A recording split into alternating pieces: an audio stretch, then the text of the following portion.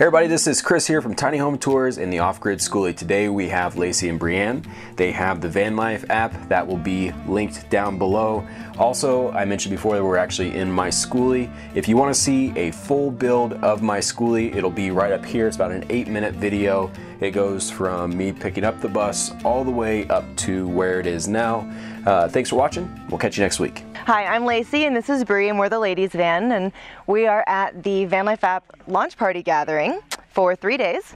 So we're just hanging out and meeting people and setting up camp for longer than we normally do. I'm gonna give you a little tour of the inside of our van. This van took us about almost a year to fully design and build, mostly because we were building other people's vans, so we wanted to make sure this was perfect and we didn't want to rush it. So I'll start with the kitchen. This is basically everything we need to have our lifestyle on the road. So we have the full deep sink kitchen, we have a water heater, a 30-gallon freshwater tank under the van. The sink is actually a great size. We've had a smaller sink before and we prefer the larger sink because we can put dishes in it.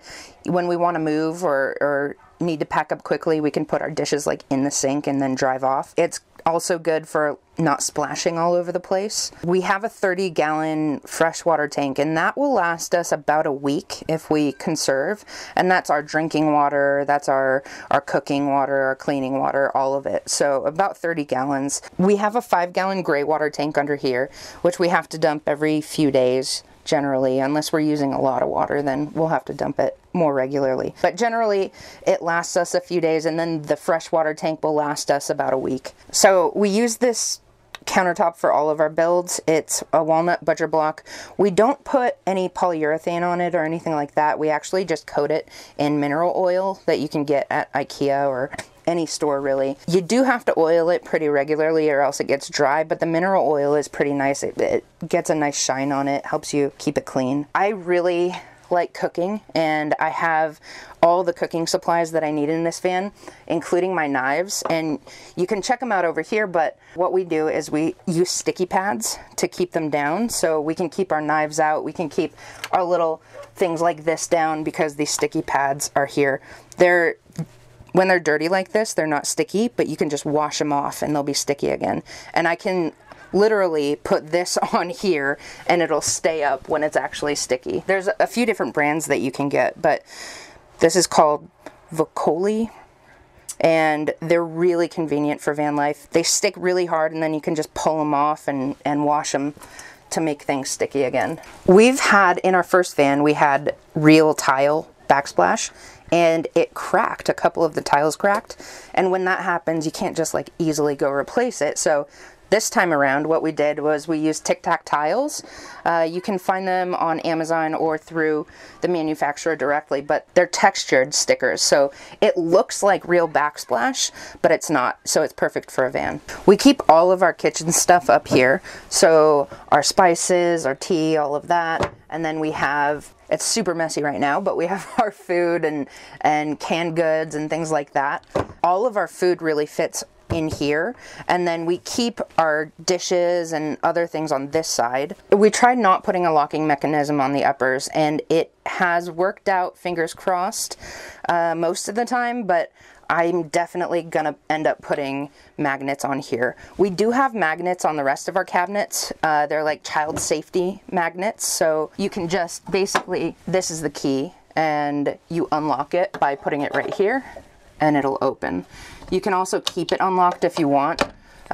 So right now it's locked, right now it's unlocked, and then I can just keep it unlocked if I want to. So these are super handy. The only annoying thing about them is you need the key in order to open any closet. So our restroom is down here and I couldn't find the key and it was locked with the magnet. I was like, had to hold it for a while. Our upper cabinets, this is really the only separator in here because I keep all my glass stuff in here, and I want it to stay safe. So from here down is actually completely open, and we kept them open because we wanted to be able to fit our skis or snowboard in there. So we haven't put the skis or snowboard in them, but it has been handy for them to be open all the way down. And then underneath here we have a little touch light that's separate from our normal dimmer. It can brighten by holding it, and it's light out now, so you won't really see the difference, but it's just a tap that turns it on and off. The rest of the kitchen stuff is actually on this side, so I keep the food over here, and then I keep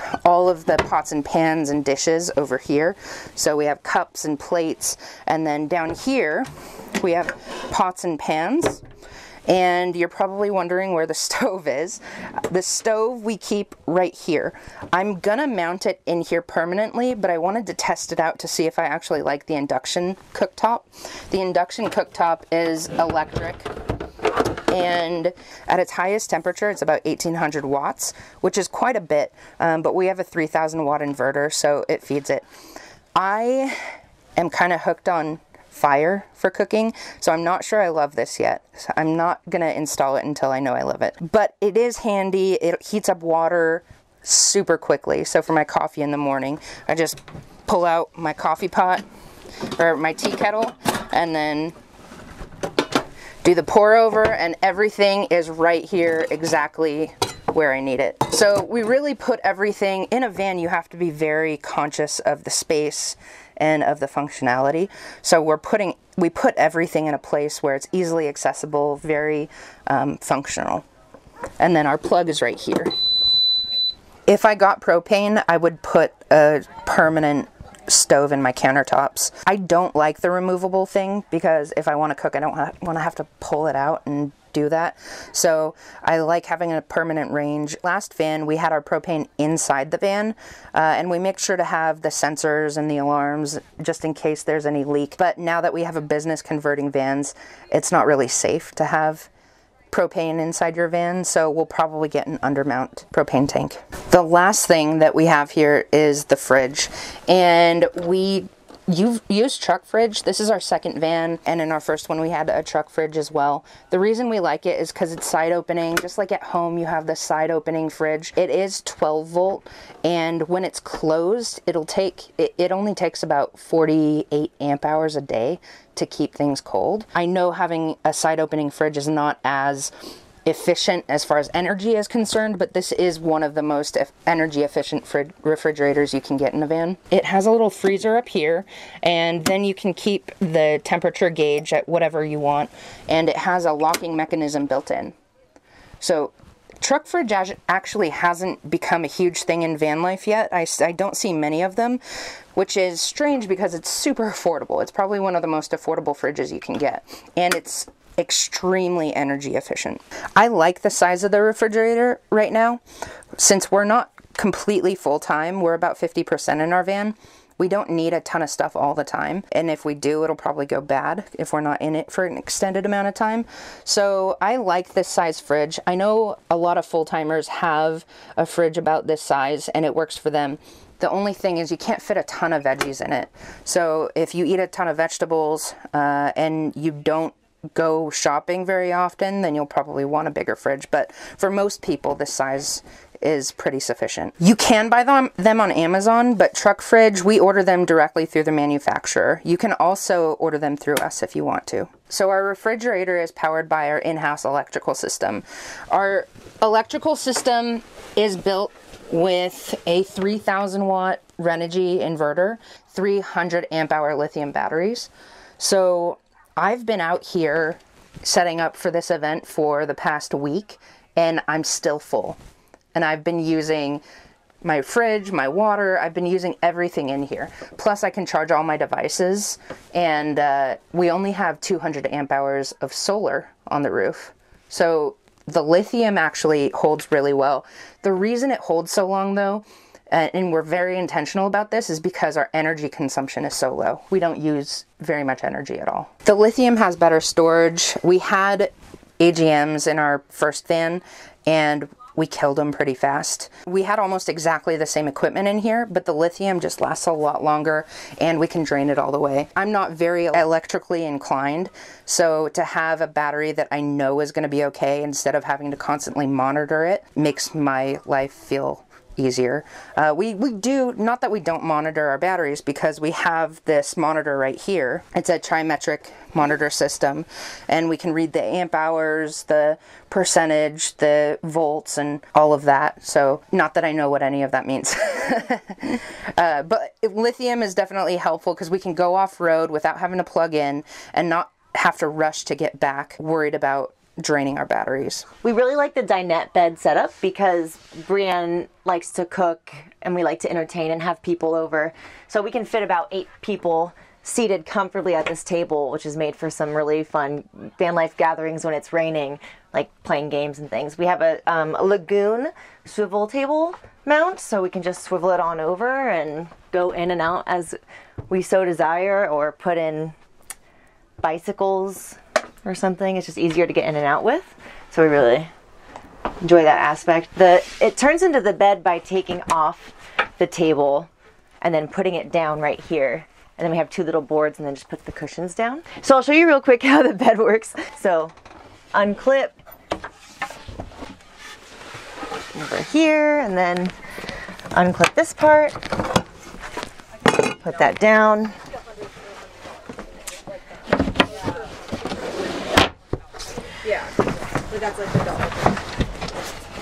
We have made extra boards so that we continue the bed and we don't actually just fall out of the bed or fall through the cushions. Then we take this cushion and this cushion there.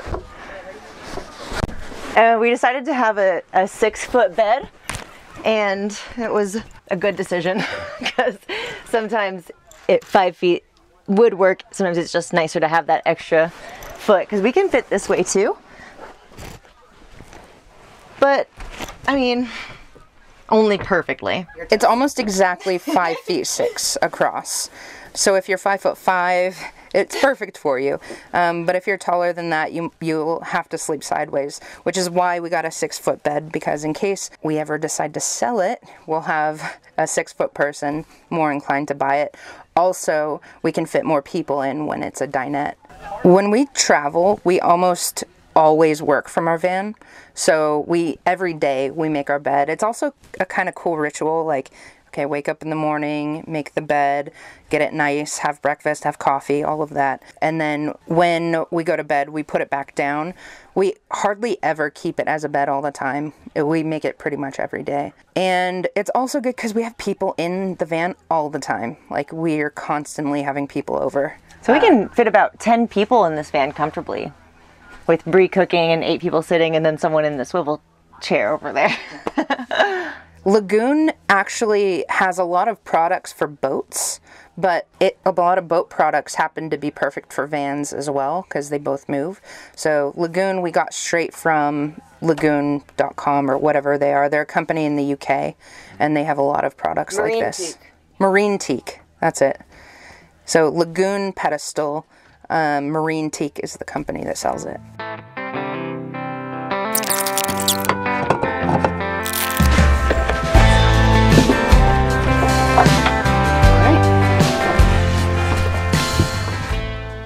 Like Brienne said, we made the storage for the upper cabinets go all the way down so we could put long things in here. So here we keep our window covers.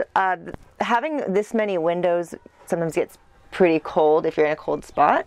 So we got these insulated window covers from Muha Creatives, which is a really cute family, 2 girls and a dad who started a company for van lifers.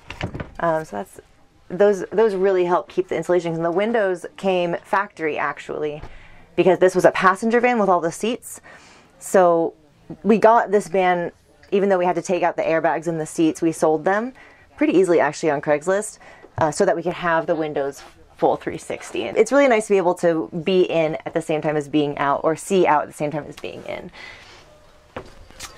We use Max air fans in our builds, so it's really easy. You just press the on button and it opens up for you. And they have rain sensors too, so if it starts raining, they'll close, which some people like and some people oddly don't like.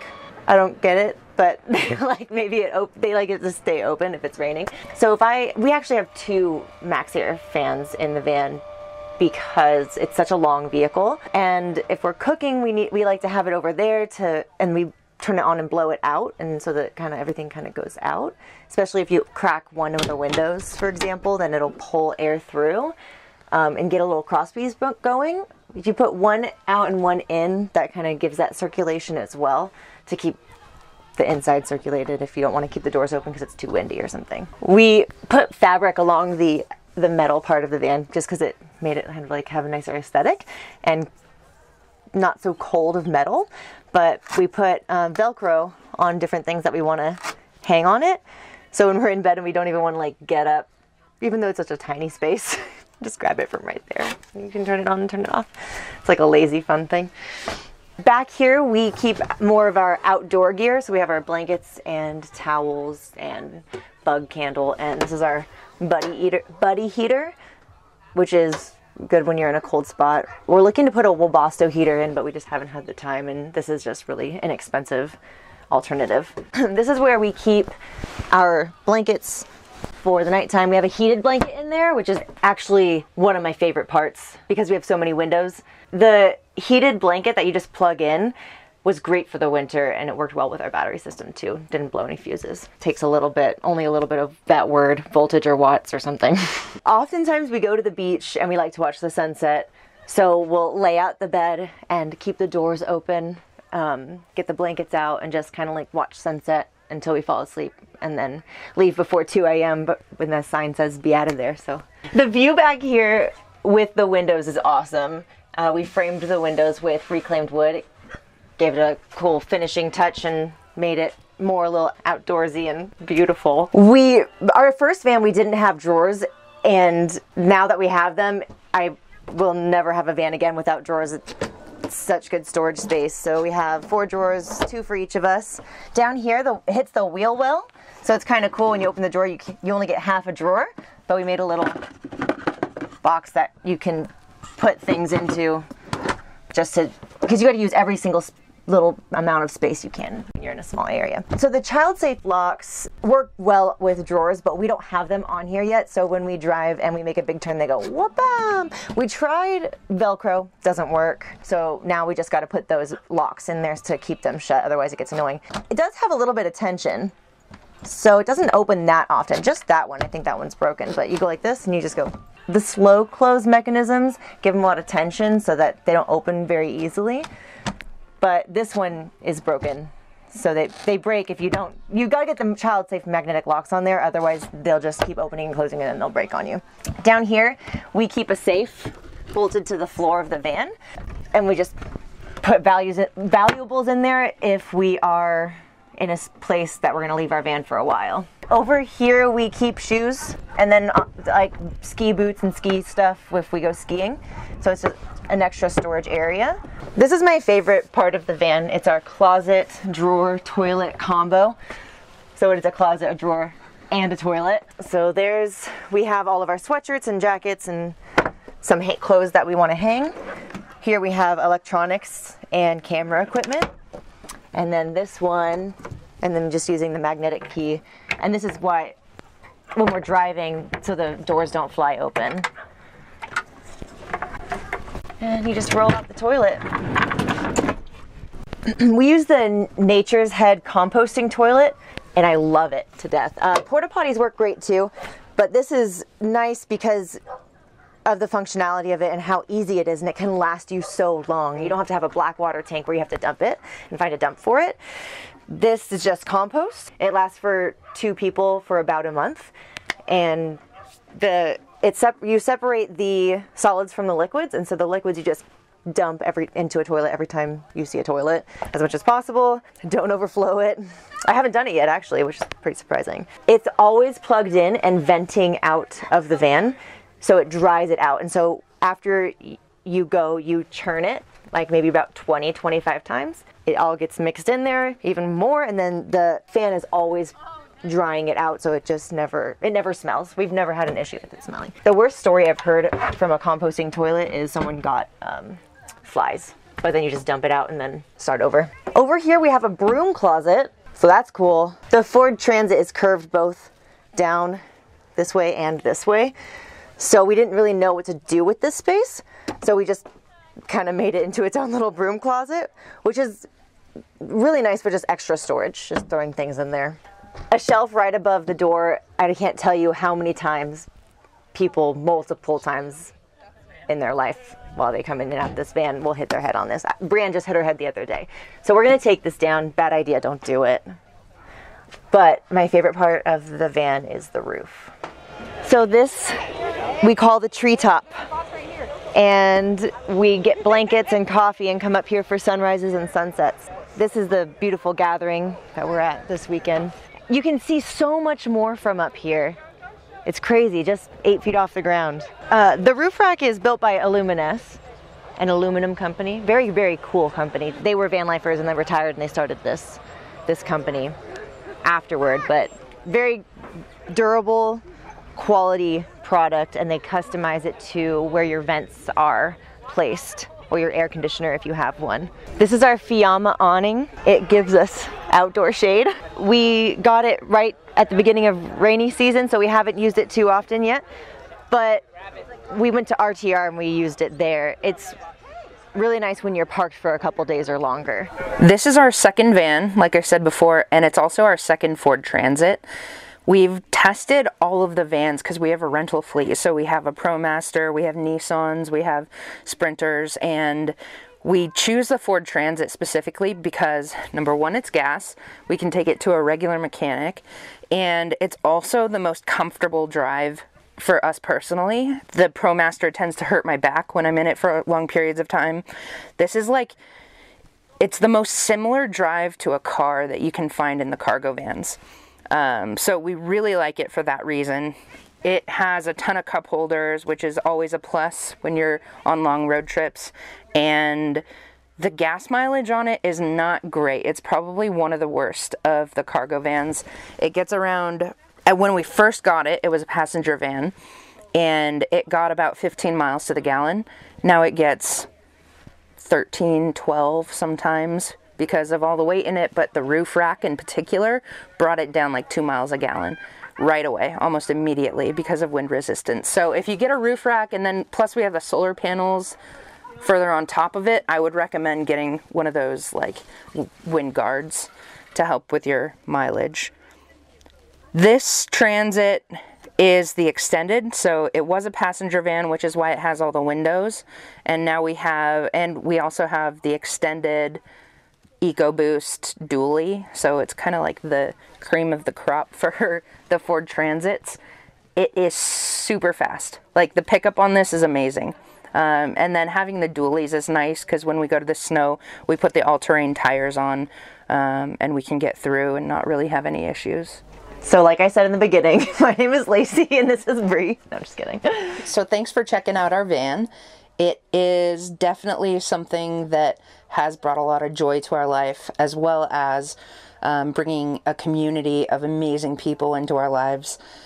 We have been hosting events for van life, like van life meetups, for the past year and a half, and we've met thousands of people on the road, and van life and getting our first van and even our second van has just changed our lives completely. If you are curious about getting one of these, or you're in the market, we have a company called SD Camper Vans, where we specialize in affordability and luxury and quality vehicles. So our vans start from only $18,000, including everything you need. Our goal and our mission is to make van life more accessible to more people, because it's been something that's really difficult for a lot of people to step into. So we started a company to make it more accessible to more people by providing a really quality build that feels like home for an affordable price. And we also run the Van Life app, and the Van Life app is basically the complete resource for van life. You want to connect with people, find the resources that you need on the road, everything you need right at your fingertips. And that is launching right now. So go to thevanlifeapp.com or go to the links below to download the app and subscribe for more events and stuff like that.